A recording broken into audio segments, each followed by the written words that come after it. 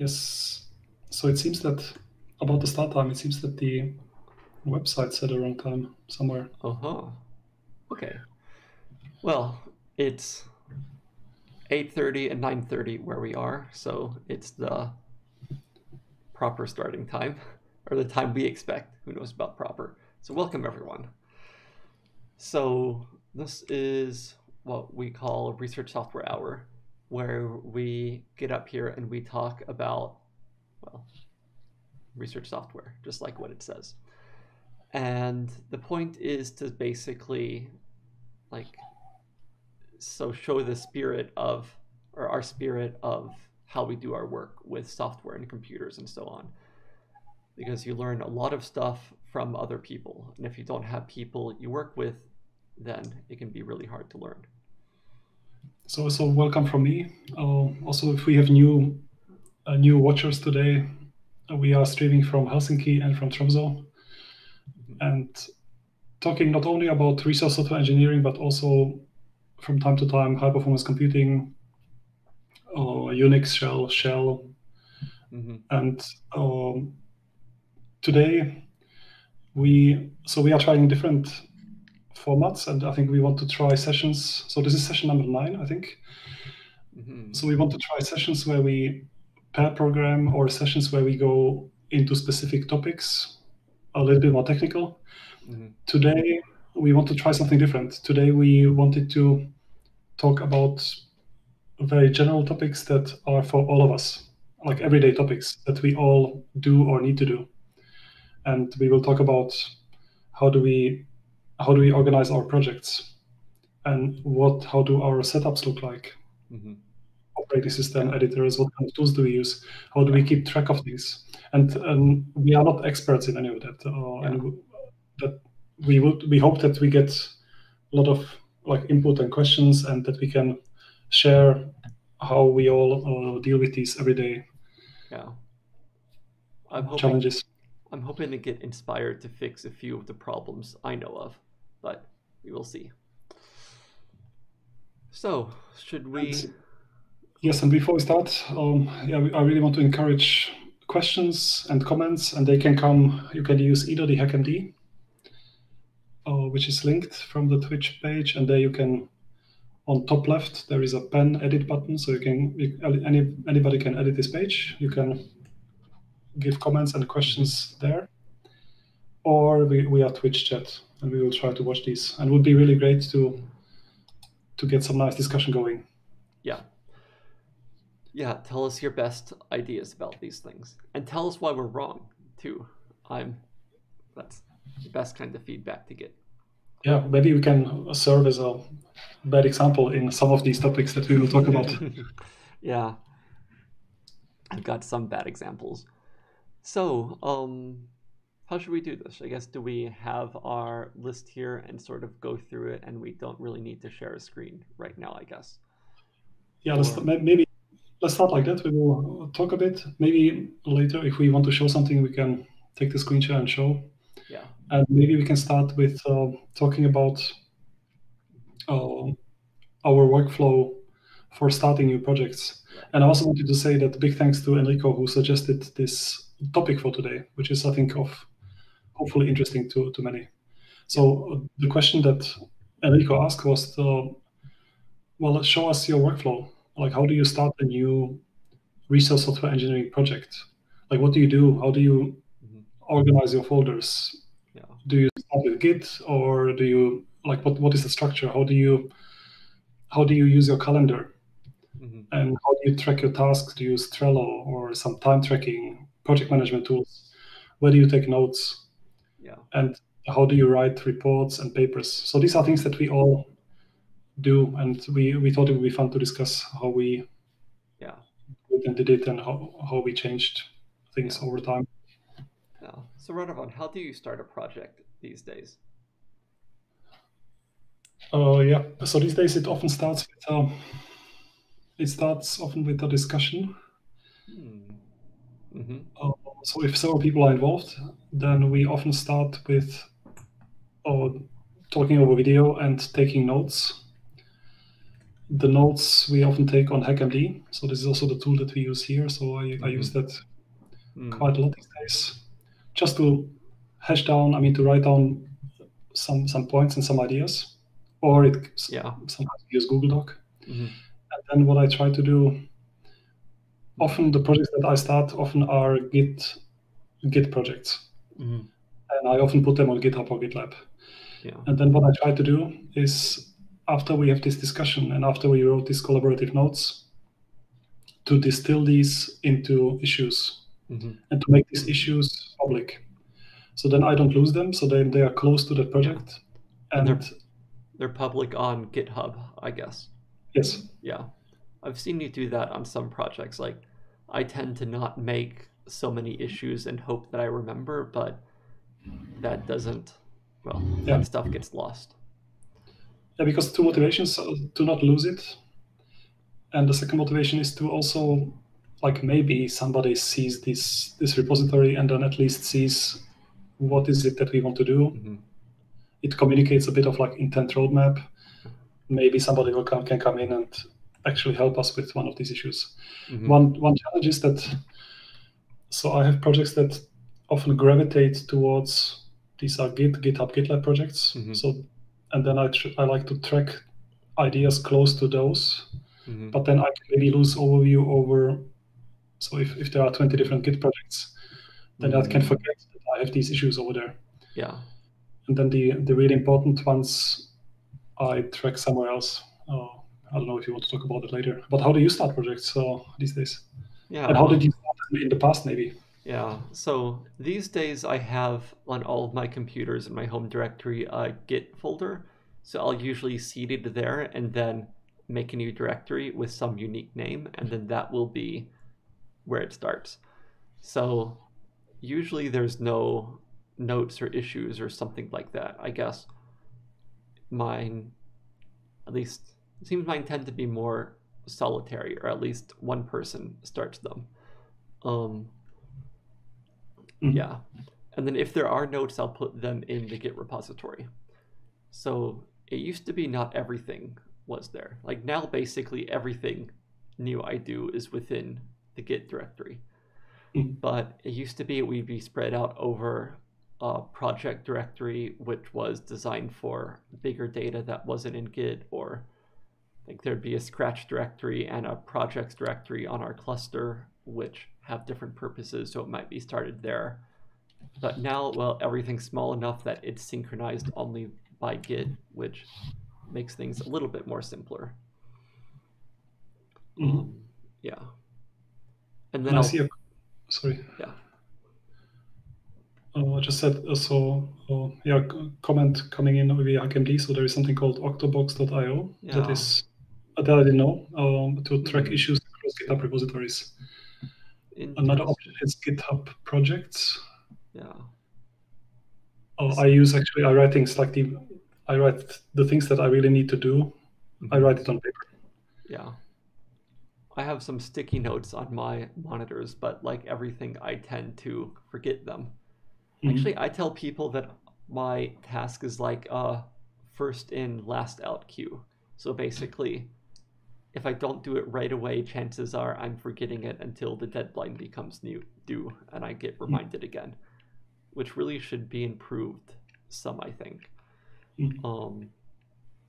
Now I've got a thing. So there's Crypt Drive, which is like HackMD and Google Drive, but everything is supposed to be client-side encrypted only. Was that CryptPad? CryptPad. Yeah. Was it CryptPad? I think it was CryptPad. Yes, CryptPad. And there's a CryptPad.fr.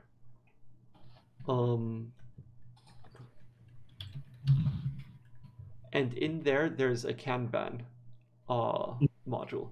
So I've started trying to add stuff to the to-do there and then transfer it over when it becomes urgent and when it needs to be done. But for all of these things, the problem is I don't look at them often enough. Because one thing I have been looking at is GitHub pull requests. Like there's something that feels good about closing a pull request. Yeah. And let's see. So I'm going to share my screen. Yeah, that's a really nice solution that I learned from you, to keep overview over all the pull requests belonging to a certain organization. Yeah. So within GitHub, there's this pull request thing. So now the screen is really black. Oh, maybe my screen share has not been set up. Just a minute. So what I do with pull requests is, There we go. yeah, I collect all the emails that are pull requests, but this only works for repositories that I'm actively watching. But your solution is really nice for in general. So here I can look at, say, CodeRefinery, Alto Ski Comp, Alto RSE, and then I get a list of all the open pull requests there. So lately I've been hovering on this page and I leave it open. Well, actually I can remove, not me as an author. So I hover on this page and see things which need action, and then I will review it and merge it. And that sort of keeps things flowing pretty well. As long as everything's a pull request, which isn't always the case, but at least here it has been. And what do you do differently today in terms of starting a project compared to, let's say, 10 years ago? What would be the main difference? Yeah, I guess 10 years ago, I would always start by thinking, where do I want this project to be? Is it on my computer? Is it on the cluster? Is it on like the cluster's scratch data directory or the cluster home directory or whatever? Now everything tends to be smaller without so many data files, so everything goes into Git and then gets synced to GitHub right away. Also, stuff is not on my personal GitHub space, but everything goes into a group directory, either for work or one of the informal teams I'm part of. And that way I know that will be someone to take care of it after I'm no longer interested. Yeah. I've also, like when I did PhD and studies, everything was on my computer and on a cluster somewhere. And only over time I learned how important it is to think about like the lottery factor. What if I win the lottery and leave tomorrow to the Caribbean? So who will find the data and who will understand it? And today I'm more on the receiving side. I'm very concerned about it, to know where things are, proper naming, that it doesn't depend only on one person. I guess that's the importance of the README file and everything. I guess also in some ways, as long as everything is self-contained in one directory that's in Git or somewhere, then it's a lot easier than if it was spread out everywhere. Yes. And maybe we can talk about how do we organize our directories, folders, files? How do we start out? And maybe a related question is, we have a question on HackMD. How do we keep overview over? So there is a Python module with lots of functions, and how to keep track of that? How to keep an overview? What functions exist? How do you organize functions inside a module? I don't know whether it fits now or we come to it later, but we appreciate the question. Let's answer it now, or at least I can answer it easily now, which is I don't know. I just sort of know what's in there, and yeah. So I also don't have a super answer, but what I would try would be with Sphinx, I would automatically generate an overview of all functions. So I can automatically generate a reference documentation. Yeah, like using the API docs. Yes. The other tip is that I think if I don't remember anymore where a function, like if it gets too hard to keep overview, maybe it can indicate that the module is too large. So it could indicate that I need to split up the modules so that I know more or less immediately where the function is. But of course, that works for my project. If you work on somebody else's project, then you want to get an overview and you didn't design it, and that can be good maybe to do an API reference. No, I've never been able to successfully use Sphinx API doc. I think I set it up on one project sometime long Yeah, ago, but it was never really used for anything, and I haven't really gotten the spirit of it. So that might be a neat yeah. way to do it. I would not be able to set it up just like that Mhm. without looking it up. I have done it personally. I go in and I do git grep, so I search for Yeah, things in it. So that's my workflow. yeah, I normally don't really look through like a website API reference for my own project. yeah, yeah. So there's a Uh, question: has anyone used GitHub projects? And yeah, I've used them for some things.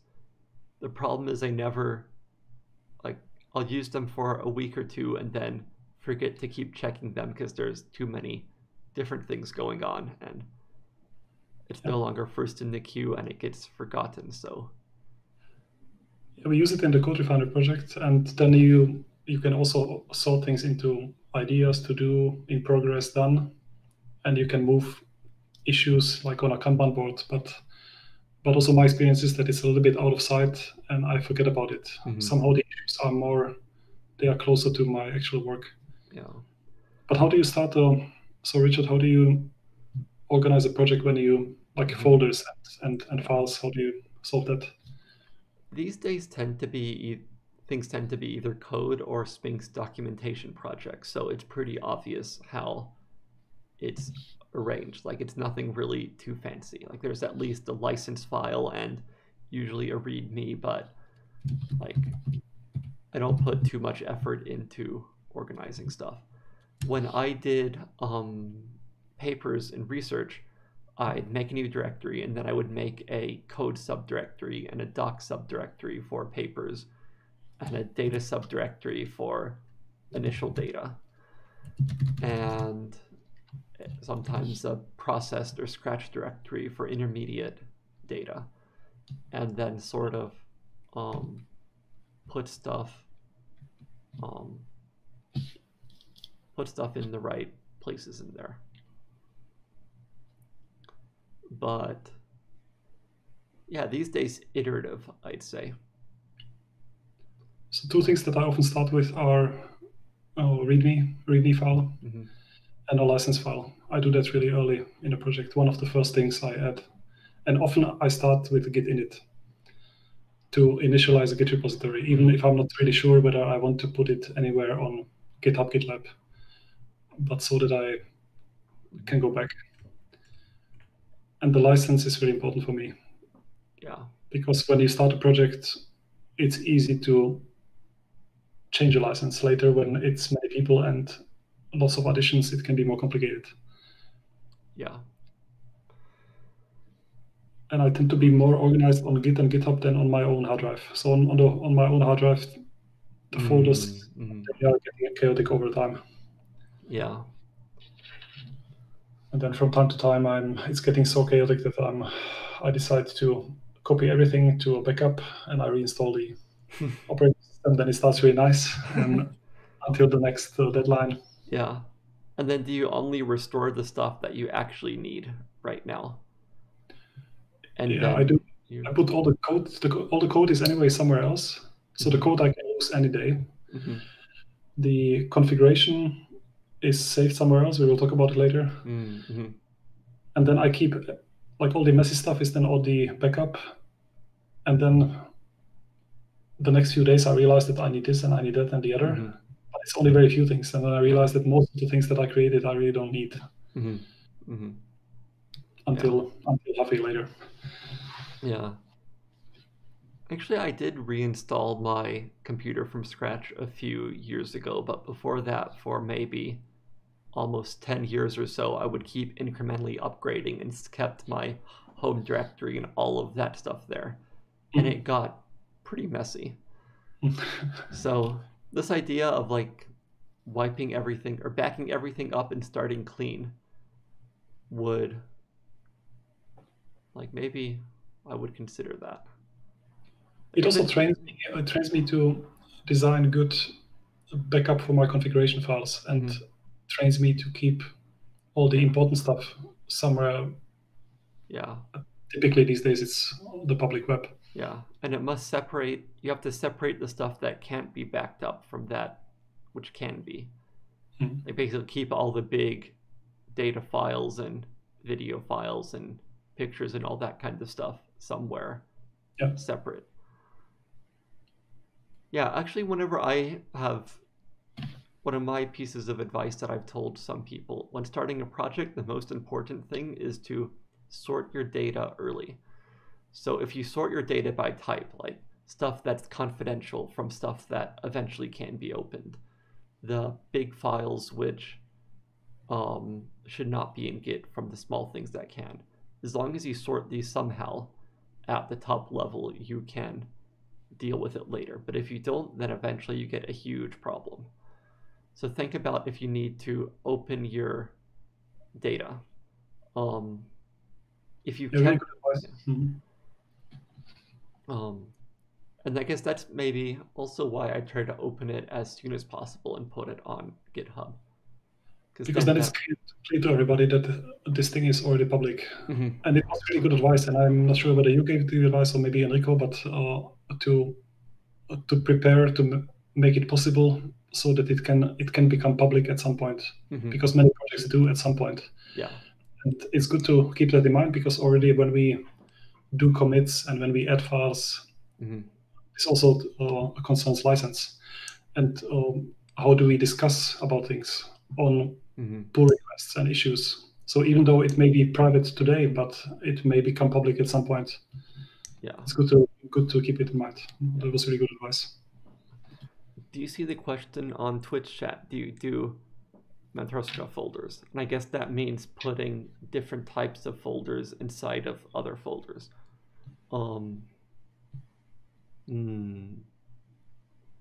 Yeah. So this nested directories. So, and this is sort of a story from my past. There's some file which I think I made around 2007 or 2008 I would like to find. It's a make file where I completely automated a certain research project. And it's probably been backed up into a tar file, which itself has been backed up into another tar file because it was in a directory for something else. So basically, I haven't been able to search all my, like, if it was just in a tar file, I could look for the ones that looked relevant, list them, and probably find it. But since it's in a tar file, I just haven't gotten around to searching all of them. So I'm pretty sure I have it somewhere, but it's lost. So I would say always organize stuff at the top level only, and don't have subdirectories. And I think part of that is determining a name for everything. So when I start a project, one of the most significant questions is what's the name? So it should be a name that I've never used before. Like, data is not the name of a project. Data is a subdirectory in a project. It could be like RSH data or something underscore data, whatever. But the name should be unique, and on every computer that has a directory with that name, it should refer to the same thing. So I admit that I have already categorized projects by folders and names. So many different parameters, and then I get many files. I can also say that now, working at High Performance Computing Center, we have users who generate millions of files, and it creates problems. But really, hundreds of thousands of files, and it can be problematic for the file system. So that can be a limitation. Yeah, we have the same problem here. And actually, that would be a great thing to invite someone to talk about, or we can talk about that. Yeah. How do you, can I ask you, how do you write reports and papers? I guess usually I'll start in HackMD, and it might go into a Git repository at some point. It might go directly onto our public Sphinx webpage, and I'll draft it there via Git pull request. And then I will also Google Drive a lot. So we have some shared, no, they're called team drives now, which are shared among our teams, which are a pretty good way to solve the ownership problem. What about you? How do you write stuff? I have to admit, I don't really use LaTeX much anymore for anything. Yeah, also here, not much less than I used to. I still like it. So when I use LaTeX these days, it's either in the cloud, because I got a bit tired of installing everything. So I either use services like Overleaf, or I use a Docker container with LaTeX installed. And then because this thing is not really, it doesn't have to change. So I have a Singularity container for whenever I need to compile LaTeX. But reports these days, HackMD often. I like that on HackMD. I don't overthink the formatting because there is not much flexibility. I like it. Already when I'm on Google Doc, I'm already thinking a little bit too much how to format it. But there I also like the collaborative. Yeah. So it's very often it's HackMD, Google Drive, GitHub these days. Sometimes LaTeX. Like these days is basically if it's not in a collaborative place that can be simultaneously edited, it doesn't exist. Like if I can't share a link and say please contribute here, then like what's the point of trying? Overleaf is great. Yeah. Also seeing your comments on Twitch, because what is really nice is that you can then share it with somebody who doesn't even have to know really how LaTeX works and doesn't have to compile anything locally and really can contribute. Yeah. If I still did papers, I would probably be doing Overleaf a lot. Although if it was just me, I would do it in Git locally, but other people for collaborating Overleaf is just necessary. Yes, but you can use both. Yeah. I mean, yeah. So yeah, you can Git clone. Definitely do that. So how about next on the line? We should talk about to-do lists, notes, time tracking. Yeah, time tracking. I'd be really interested in your opinions about. So, how fine-grained do you have to track your time, and does this help you to manage stuff? And that's a question to me, right? Yes. Or to the audience? Well, everyone. Yeah. So I have used tools where I can click, like I have different topics and I can click start and end. And it gives me at the end of the week, it gives me a summary. Yeah. I need to do some time tracking because I work also on projects where I need to send some invoice to somebody with how many hours. What I do these days is I track my work on a half-day granularity. So at the end of the day, I write on paper 2-3 things that I was working on, and then at the end of the month or at the end of the quarter, I can sum these things up. So that's what I do. Yeah. I thought so, but it can be interesting not only for the reporting, but it can be also nice for me to know what did I actually spend time on, because I can feel really busy, but then what did I really spend the time on? Yeah, like that's sort of what I'm thinking. I don't follow it through. Then I didn't keep it up really to have it really detailed. How do you do it? So I don't really track my time that much, or really plan my time. It seems that I constantly have these things coming in all the time, so I'm putting out fires, and well, it keeps me happy, but I do get this feeling, what did I accomplish at the end of the day? So but I don't know if that's like, some people need to be that way to handle the urgent things and to allow some other people to focus on things, or what. I guess when we start our research software engineer program shortly, they'll need to track time, and that will lead to a big discussion of good ways to do things. One idea, has anyone used the GitLab time tracking feature? So you can do /estimate and /spend as commands, and then you can comment this in an issue and it will track who spends how much time on something. Yeah, I would be interested to know. I admit that I have not used it. I've seen it, but haven't tried it. Yeah. And also a good way to do it that's open source and distributed, and ideally you can get good reports out of and isn't locked into some sort of website or the other. Yeah, and also I see on the Twitch org mode alt clock. So this is I've seen colleagues use it. So how I does think it can be work? I think it's somewhere in. Is it an Emacs thing? I'm not sure. So if we talk later about editors, you will realize that I'm a Vim person, but yeah. Clocking commands, interesting. Yeah. There was one more question that we wrote down just for this talking about projects, and that was what do you do when you work with somebody who does not follow a plan? I mean, who doesn't want to use these tools that you like? Yeah. How do you deal with that? I mean, it happens. Like if they don't use any Git at all, well, I really don't know. I answer questions when they ask for something and hope for the best and hope there's no disasters I have to deal with. Yeah. Also, of course, every project likes different tools. So it can be, for people who are in many projects, it can be difficult to jump between all these tools.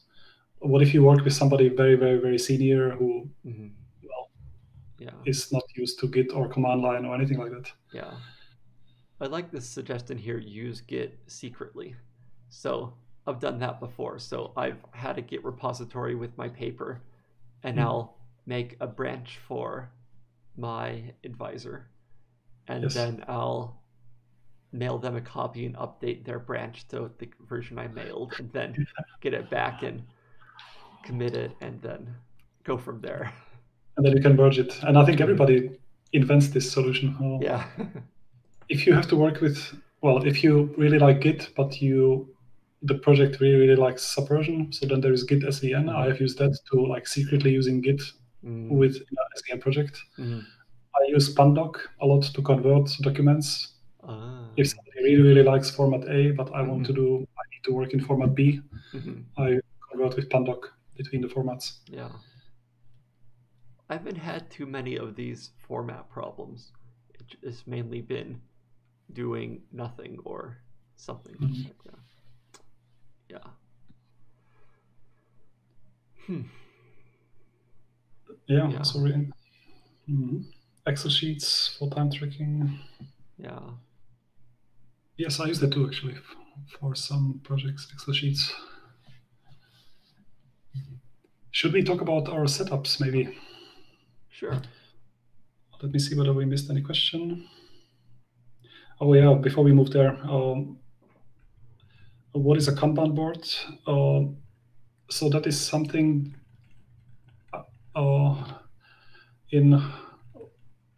you can take, for instance, these sticky notes and arrange them in columns of ideas to do, in progress, done, and then when an issue moves from like to do to done, you get an overview of where the project is, and there are online tools for that. And you can have it on GitLab. There is GitHub projects. Trello is an example. Yeah, like the CryptPad, right? Kanban board. And also good comment, not all files can be kept with Git. That is really right, because of course we can put in a Word document into Git repository. We can do that. But the problem will be that once we want to compare what changed between the first commit and the second commit, it will be difficult to see the difference. Yeah. But once I was working on some paper that was written in Word form, and I secretly kept it in the Git repository, and I set up a diff filter for Git. So whenever I needed to diff it, I could see it. And it opened in LibreOffice and actually worked decently. And I think there may have even been a merge filter for LibreOffice, which could connect them together.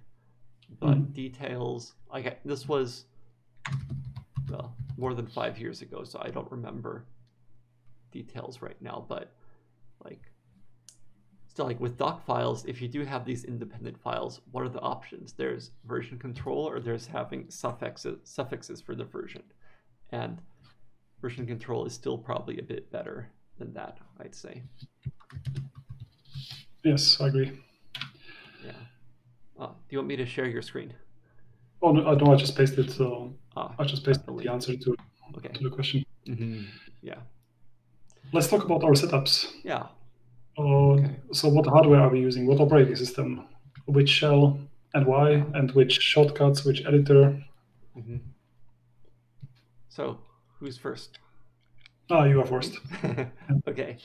So I have a work laptop, which is something old that I haven't been using much lately. It's running Alto University Ubuntu on it, which is nice that they actually provide a official Linux operating system that mostly works.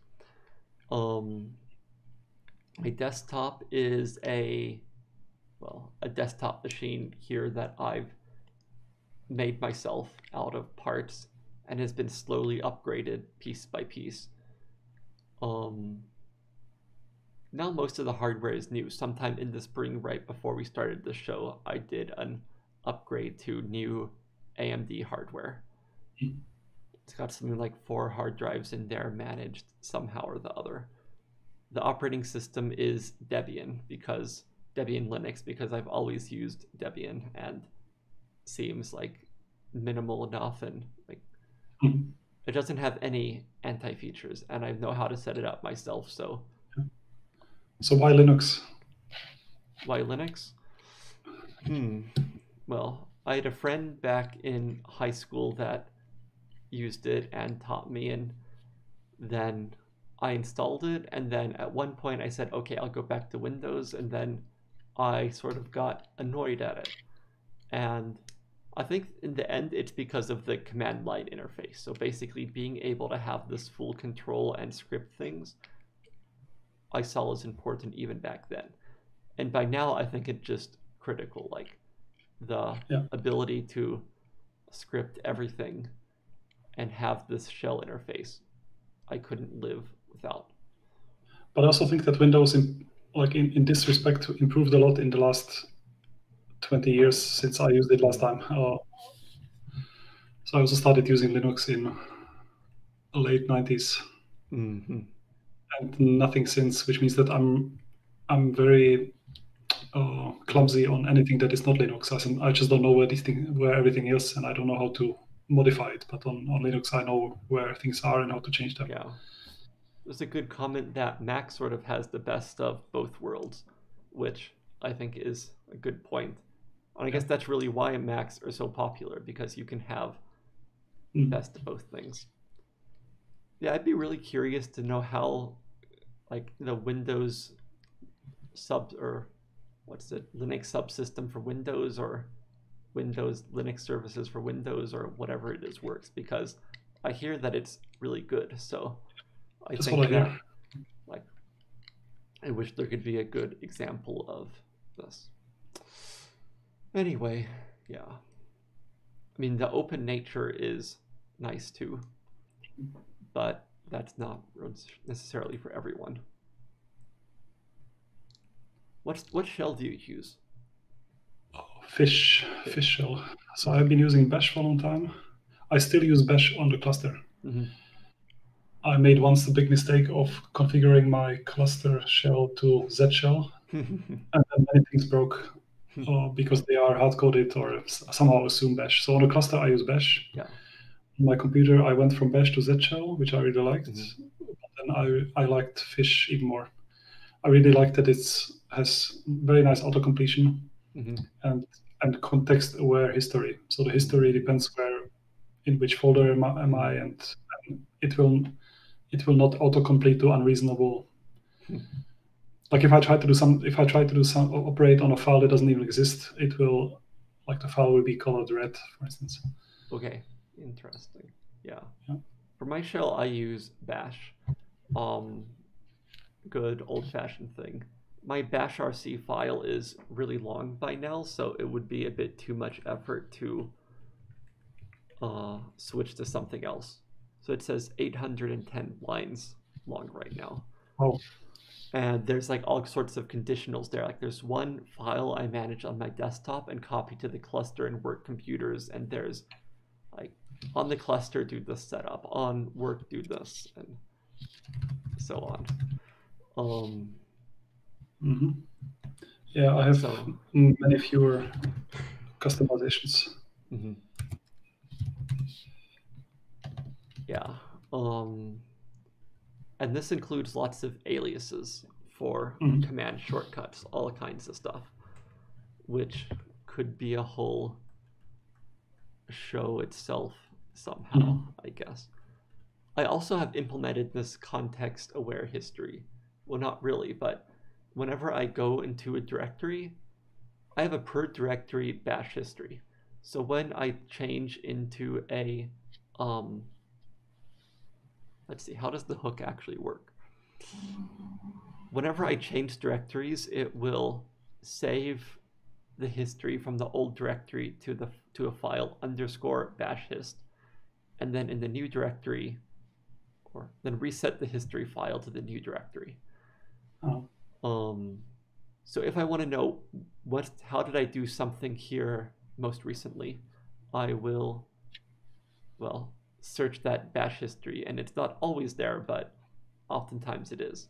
So that is like, that's been pretty nice. I'd like to improve it so it will automatically reread the history per directory, but I'm worried it might clobber existing stuff somehow. Yeah. I think the two aliases that I can just mention is that instead of ls, I use exa, but I still type ls so that I don't have to change my muscle memory. But there are these nice modern replacements for ls. Instead of cat, I use bat. Instead of find, I use fd. Instead of grep, I use ripgrep. So there are these Rust reimplementations of these classic tools. Yeah. But I use aliases so that I still type the same thing like 20 years ago. Interesting. How do you keep your configurations? How do you back them up? And how do you make sure that, how do you synchronize them across computers? So it used to be I would use Unison. So I had a subdirectory an RKD directory, and in there were subdirectories for things like configuration files, general notes, and so on. And I used Unison, which is a two-way file synchronizer. It uses the rsync protocol, but it remembers what the state of the sides were before. So if you modify one side, it can know which direction it has to be transferred. And then if it's been modified on both sides, it will let you resolve the conflict somehow. Okay. Conflicts were very rare. And I think it would pop me into some other program to resolve it. But anyway, that doesn't matter. But anyway, so I had this one directory and all of my files were in there. And then I would synchronize this with Unison across all of the different computers, like multiple laptops and other servers and so on, with one of the servers being the master copy. So basically, since it was always being used on these computers, I knew that it was always distributed around there. But in the last 5 years or so, or 3 to 5 years, I've stopped using my own personal laptop so much, and somehow it stopped syncing with the server. So now it's not being synced anymore. So now at least bashrc and git config are being synchronized among different places, but other than that, not really.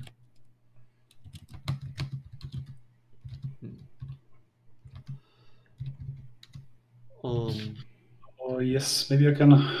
So the way I do it is much more simpler. I have used there are these dot files, but I have like a really simplistic way I put my all the dot files I don't know .bashrc. Mm-hmm. I mean the fish equivalent of it, and vimrc. I put them on GitHub. Mm-hmm. And then I have I don't know if I should screen share, but I have a script. You want me to? Yeah, why not? Okay. So that's where I keep it config. So then I clone it to the new, like whenever I reinstall the laptop or I move to a new place, I clone the config, and then I have this install script, very simplistic, and it creates some links. Mm-hmm. Okay. And it checks some branch out, and that's it. Yeah.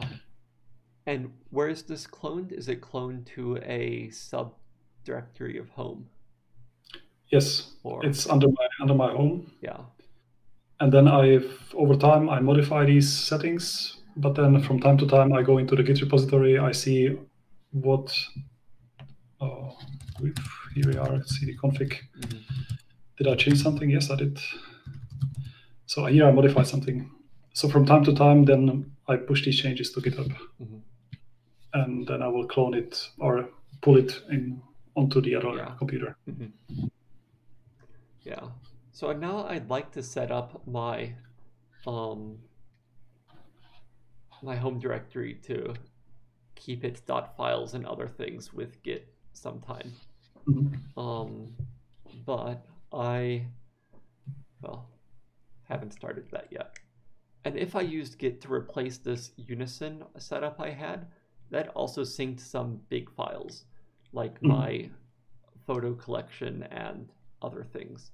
So straight up Git wouldn't be good for that. But Git Annex might be, so I would like to use that eventually. Yeah, and also there are maybe things that I would not put on public GitHub anyway, like SSH configuration details. Mm-hmm. These currently I keep them, well, I copy them manually, but there are setups that, of course, I could put it on a private repository. Mm-hmm. Mm-hmm. Yeah. I guess with my current files, I could set it up as a network where basically it could Git push and pull from computer to computer, just like I did before. Yeah.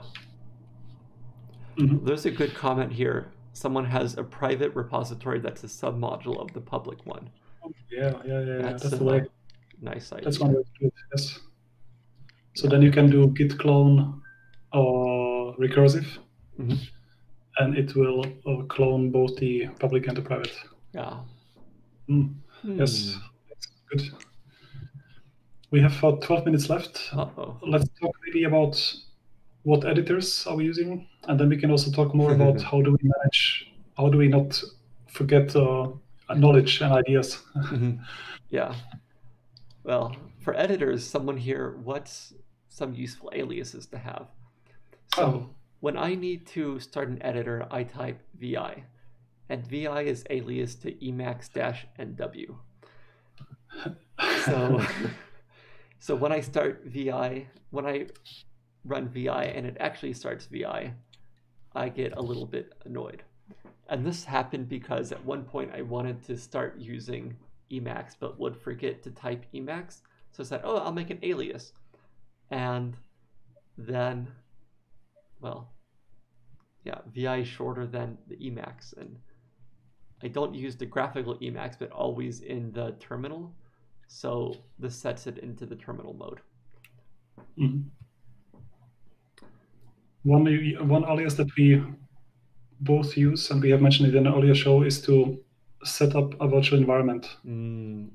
So I have a 3-character alias to set up a virtual environment, Python virtual environment, and if there is a requirements.txt file, then install it into it. And I'm sure there is a better way to do that, but I find it super, super useful to have this alias here. Another alias that I use a lot is git rename. If I need to rename all instances of one word in my Git repository to another one. Git rename. So, so it git greps for the pattern and then. Yeah, and then does a set an in place replacement. Yeah. Is there any kind of bank of these shell aliases that people can contribute to? Oh yeah, I don't know. Like a community-driven Mm-hmm. alias. I heard something about that. I saw somebody using it. Oh yeah, must be. Yeah. Huh. Yeah, I mean, surely there must be. So you are using Emacs. Yes. Not that I'm And using it very well, but it's my editor. Lately, I've tried to use its package manager and some of the advanced, like Python linting and some of these other things. Like, over the 15 years I've been using it, I've collected some extensions and so on, but I wouldn't mind putting in some time to really learn it really well. So I use Vim, VI. Mm-hmm. And I think at the time when I started doing Linux, I think these were the really two only options of really good editors. I mean, the question was Emacs or VI. Mm-hmm. And both can do, well, everything. Mm-hmm. I think these days there are other alternatives. I hear really good things about Visual Studio Code. Right, yeah. So other editors are getting popular. Mm-hmm. Yeah. I think it's good investment of time to get really. I'm not super good at the editor, but I think it's good investment of time to get reasonably good at your favorite editor. Yeah. Because we do spend quite many hours a day in our editors. What about console versus graphical editor? Like, to me, the ability to be able to use the same editor on the cluster remotely within a screen session, the same way I would use it locally, is just something that I don't think I could give up right now.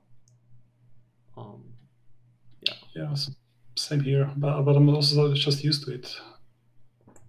But I think many people don't really have to work on a remote machine, and they work on their own laptop, and then Yeah. I think it's fine to go for something which is not only text, like text. Yeah. So what about, like, that's a good philosophical question. Like, what can we do to reduce the barrier of people who work locally? Like, if someone can only use tools well on their local laptop or desktop, then they're at a bit of a disadvantage when you need to run things on the cluster. At least I think that the ability to run stuff, to develop and run in the same place on the cluster, is quite useful. So there's got to be some good strategies that make this better.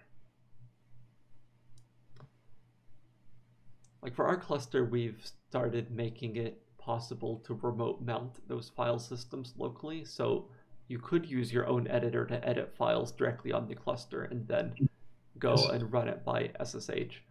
But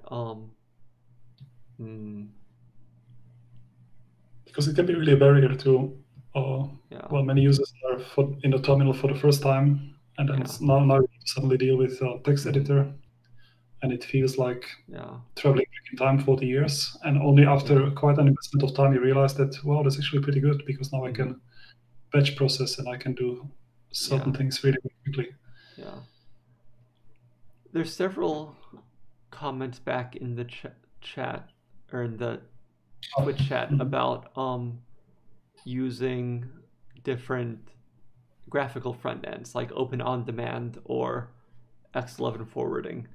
At our university, you can use like, if you're at home and the X11 forwarding is too slow, you can get a virtual desktop and then SSH from there to the cluster.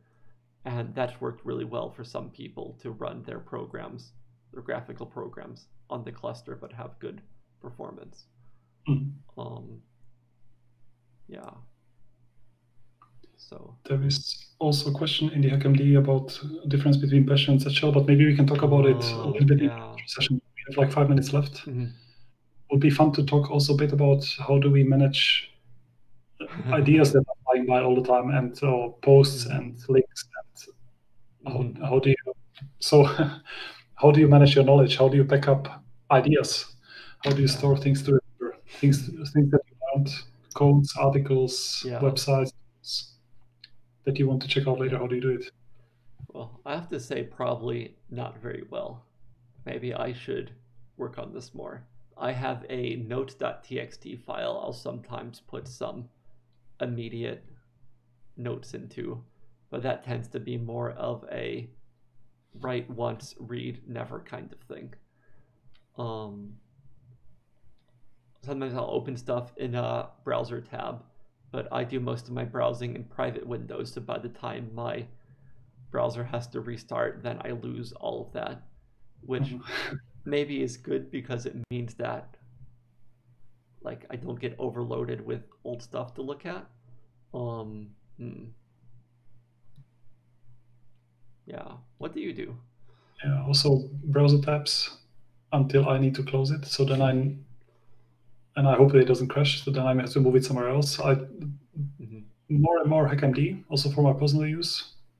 So if I have an idea, I write it down, or if there is already a Git repository, I open an issue, even for a single person. So for my own, even for my homepage, if I have an idea, Mm-hmm. I write it on there. Mm-hmm. More and more Jupyter notebooks, readmes. For if I get recommendations for like books, videos, podcasts, I have different lists for these so that I don't forget that.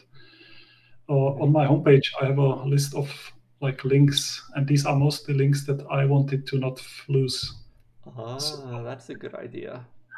And so also things, makes you look really professional too, because you have all these like yeah, things. So I guess that means you haven't actually read all of these and know everything in them. that's right. Some of them I haven't read yet, but I think they are worth reading Mm-hmm. by myself in future. I use GitHub these gists for small Yeah. things. Mm-hmm. So this can be like just for a script. Maybe it's too heavyweight to open a Git repository. Then I Yeah. save it as gist. Constantly, I'm trying to lift ideas and knowledge that fly by in an email or chat, because my inbox is really a mess, and I try to things to follow up. I try to lift them to some other document, Yeah. make it findable. Yeah.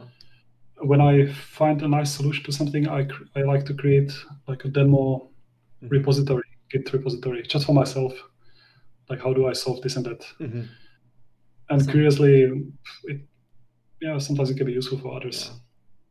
Sometimes I would start a project directory immediately and then hope I'll get back to it someday, but it doesn't always happen.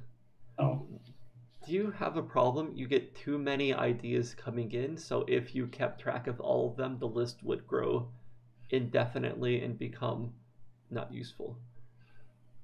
Or yeah, some. I'm thinking about it often, and there are so many interesting things happening. Also now in the online age, there are so many conferences and things that one could watch and all these videos, and it can be really overwhelming. Yeah. So there needs to be also some filtering. There are interesting things where I have to just tell myself, no, I will not put it on my list, because otherwise I will get totally overwhelmed. Yeah. I started to do this today. I learned, so I have a Git repository where I keep just super short things that I learned for my future forgetful self. At least I open an issue there. I want to write more blog posts, but I have so far written only one or very few. But I want to do more of that. Yeah. Huh. It would be neat to make a TIL federation somehow. So, like, I'm not sure if I'd want to start my own TIL. Like, maybe I would, but you know, hey, we can make a somehow. common thing. Yeah, I can move my mine somewhere, and then we can go from there. Yeah. But I found it useful. I look it up often. I look. It's very often I look up my own TIL for links, or how was it again with the Twitter cards? I looked it up very often. One thing I did was I started a Git repository called templates, which isn't a good name because that doesn't match my previous naming standards of something that would be unique across all directories. But anyway, like I would put in things like a model setup.py file or the kinds of stuff that I would copy. So that's not quite the same thing, but yeah. I see also on the Twitch chat using the good old paper, and I use more and more paper also. I've used Trello and many different things, but for my to-do list, I use really a notebook. Yeah. Because it gives me, like, crossing it off on a paper feels a bit more satisfying than just like clicking somewhere. And then once the paper gets too messy, it forces me to reprioritize, and I can drop some issues. So every 2-3 days, I sit down with a coffee and I reprioritize my to-do list on paper. And I can always carry this notebook with me. And sometimes I don't have the laptop, I don't have the phone. Yeah. I'm trying to demonstrate my paper here. One thing stuck. So, yeah, this is my desk paper for taking notes. Okay. Yeah. Not that I use it that often, but I see. I don't have it here, but mine is like this format. This format papers. Yeah. And different levels of priority. At one point, I used to have a notebook like that, where it was like the lab notebook that someone mentioned in the chat. So you would always write at the end, and it's a record like that, which I think is sort of a useful model. Actually, at one point, it was years ago, some summer, we had the idea of making a Git utility called, what was it called? We would call it Captain's Log.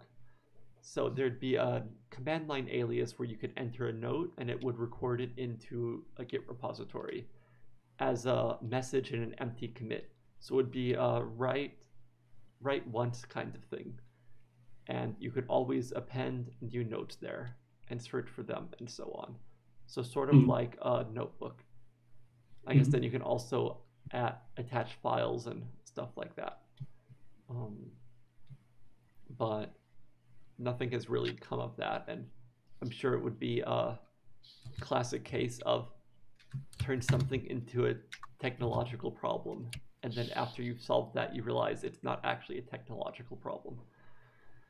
So, yeah. It's complicated, and everybody has preferences, and especially when we work in many different projects, it can get tricky. We are already now more than 1 hour in. Yeah. So, should we look at the remaining questions and then call it a night, or is there something else to... So I think there is really a lot to talk, and some of these will spin into separate sessions in future. I really liked that we got there was lots of comments on the chat and also questions. This is really how I would like it to be more and more. So I'm really happy with today, and the way we did it also in the last sessions is that we can now soon like officially close it, but we can still come back to some of these questions and discuss a bit. I wanted to comment on the Z shell versus bash. There's also one thing I'd like to comment on from Twitch chat. What was that? I'll do that first. So someone said it's way easier to keep a paper or notebook with you. Yeah. Which, like, in one sense it is, but also you'd think in these days it's easy to keep something electronic with you all the time. Or like it's in the cloud so you can always write to it. But I sort of agree that nothing really seems to work as well as that paper kind of thing. Yeah. I mean, maybe things like most of these online things are not actually open source or very reusable, so you don't trust it will last that long, or have limited interfaces, or you need the network connection and all that kind of stuff. So yeah. So Bash versus ZSH. Do you want to show us some cool ZSH stuff? Do you want to try to convince me to switch to ZSH? Well, I can convince you to switch to Fish. So my Z shell is a bit rusty because it's been already a couple of years, but the motivation why I, even a couple of years earlier than switched to Bash to Z shell, what was really nice in Z shell, I think everything that you can do in Z shell you can also do in Bash, but problems like rename all files by changing the I don't know, the prefix of the name or the suffix of the name. I mean, these things can be done in Bash, of course, but it felt a bit more fluid in Z shell. So mass renames of files. Also problems like remove all files except one in a folder. Like how would you do that in Bash really? You would probably copy it some other place, remove everything, copy it back. Have you used the program vidir? VIDIR. No. So it globs and it opens an editor that lists all the file names in the directory with some index number. And then whatever you rename in that file gets renamed on disk. What gets removed, then okay, like interesting. path adjusted, then moved. So I Let's would share do it. something like, do you want me to demonstrate it? Yeah. So on Z shell, this was really nice, and also in these kind of problems. Okay, I am sharing my screen. Yes, just share. Yes. Now I need a safe directory to do this in.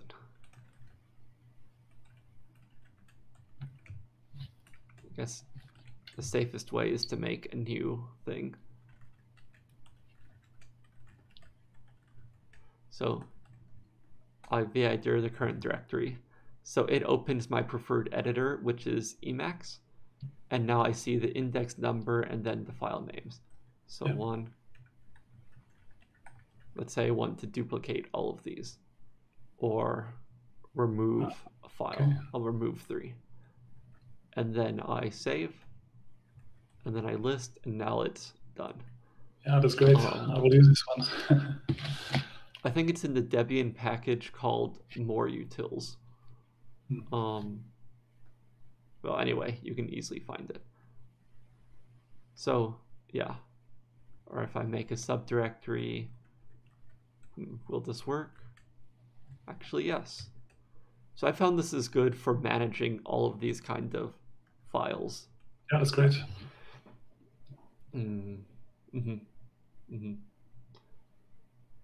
Oh yeah, Control R. I use it a lot to because what I used to do. So when you have history is a great command to see your history, but at the beginning, what I used to do was like exclamation mark and the command number, or exclamation mark and the start of a command. Yeah, actually. And it will run the last command that started like that, but it can be really dangerous. Because what if you repeat a command which you didn't want to repeat? Actually, and then Control R is much nicer because it's a recursive, you autocomplete thing search through your history. So here, maybe I'll demonstrate here. So here I've got my shell. I do Control R, and then I can start typing VI, and it goes to the last command that started with that. Yeah. Or say 4, and it goes to the last command that included that. Reverse search, super nice. Yeah. And it's great because it works in many other things too. Yeah, and someone on Twitch chat said, why not configure your up arrow to behave more sanely? I did that at one point, but then since that wasn't the default, then it wouldn't work in other things transparently. So eventually I just realized that using the default thing, even if it was a bit imperfect, was better overall, at least for my tastes. Yeah. Also for the overwriting history, so let's say I do ls or... So did he mention these bank commands in bash shell? Not sure we ever talked about it now. Actually, this is, I think, perhaps a property of the readline library and not just bash shell. So it might be applied to other shells too. But anyway, these exclamation mark commands are history substitutions. So exclamation mark dollars means the last line, the last word of the last line. insert it here. But I do this, and instead of running immediately, it will make the replacement and then let me verify before I run it again.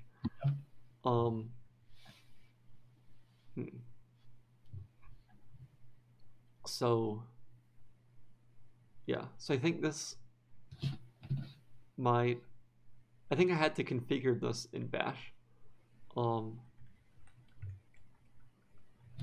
Let's see. One of my aliases is L. So if L is on a directory or somewhere, it lists. If L has a file name, it opens less on it. History. And when there was this question about what is a sane behavior of an up arrow, like what would be an not what does that mean? Let's see. Maybe I can demonstrate it here.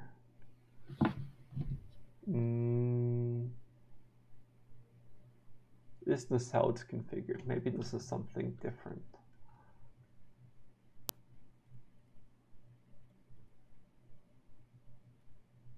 Actually, this is probably something different.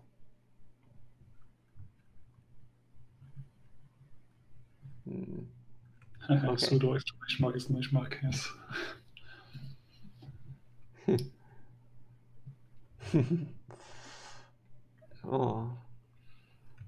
That's the whole last line. Yeah. At one point I had a sticky note on my monitor that listed some of these history substitutions, because basically this exclamation mark $sign is the only one I ever use because it's the only one I remember. So I wrote it down, but the note seems to be gone, which I guess is one of the disadvantages of paper. Yeah, that's the one thing that doesn't work on Fish. So it took me quite a while to unlearn that one. The exclamation mark $. We are already running quite over time. Should we close the session and thank everybody for watching and for input? Yeah. Hopefully it was fun. Sure. I learned new tools. So what would y'all think about having some sessions that go deep into a certain topic? Like, for example, I don't know, Rust, and Radovan's been working on it a lot lately. So we dedicate a whole session. So I install Rust compiler or whatever, and then I start with my empty screen, and then Radovan walks me through my first Rust project, and I do everything there. So this would go much deeper into a certain topic, which may not be as interesting to everyone, but like more like geeking out about a certain thing, but also, well, maybe that's good. I would say we need to try out different formats and see what works best. Yeah. And I think there will be something for everybody then over time. Like, so far we've been doing this like several things, but very high level, but maybe we can get more interest and help more people if we go deep instead of shallow. So the notes from today we will save and attach it on the website. And thanks so much for watching and for questions and input. And we should do a session where we talk only about the editor and compare shares and tricks on Vim and Emacs and other editors. We had this idea of an editor war sometime. So VI versus Emacs, and someone asked what's the website.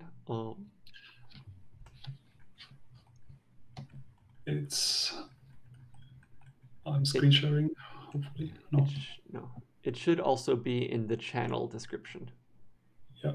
Do you want me to share your screen? Yeah, okay. Maybe a little bit tiny, but researchsoftwarehour.github.io. And here we will put the notes. Also, we link then the videos we put in on YouTube. Yeah. And we will then. So our ambition is to do this every Tuesday. As long as you keep giving us topics. So. Yeah, one way to suggest topics is we have this GitHub. Here we have a repository where you can open an issue. Where is it? RSH notes. Mhm. That's one way to suggest ideas. Yeah. And we have already many of them here parked. Mhm. Yeah. Yeah. Thanks a lot. Okay.